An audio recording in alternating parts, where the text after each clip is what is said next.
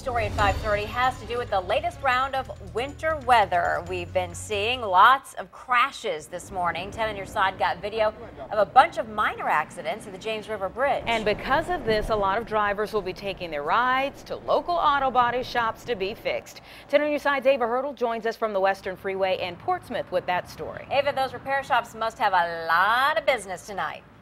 That's right, Stephanie. That wintry mix we've had over the past couple of days have seen drivers on roads slipping, sliding, and some even ruining their vehicles.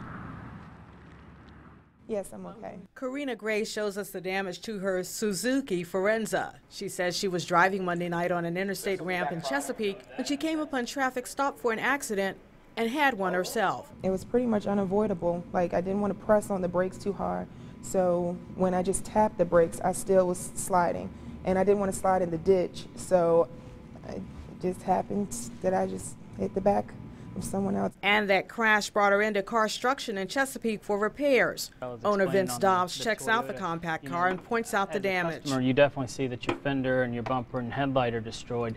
But the reinforcements and things behind it, the battery has been impacted and the metal's been pushed into it, so it will need a new battery. Next Dobbs shows us a Toyota Tundra truck with weather-related damage. Basically, we've got the vehicle spun out on ice, hit up here, which you can see the damage to the bumper cover, but there's also damage back behind it to the reinforcement and the absorber. This vehicle already has an estimated repair cost of between $3,000 to $4,000.